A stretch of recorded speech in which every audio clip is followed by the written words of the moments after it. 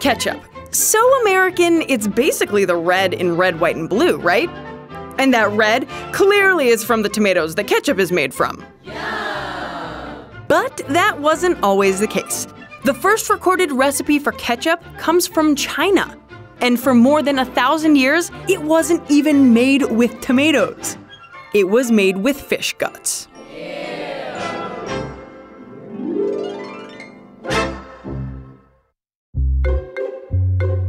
Fish intestines, bladder, and stomach all mixed together with salt, then sealed and heated in the hot summer sun for 20 days.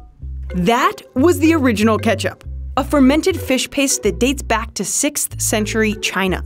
It was popular throughout Southeast Asia, and British and Dutch settlers who arrived in the 1600s loved the stuff. Over time, they brought ketchup home to Europe and added their own modifications, including beer, mushrooms, walnuts, oysters, strawberries, and peaches.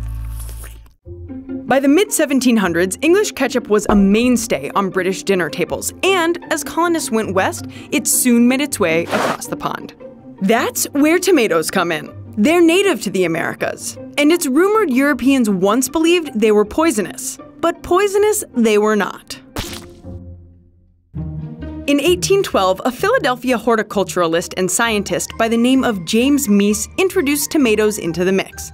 He published a tomato ketchup recipe that was the beginning of a new Crimson era. From there, many different iterations were concocted, and by the end of the 18th century, the New York Tribune called tomato ketchup America's national condiment that was on every table in the land.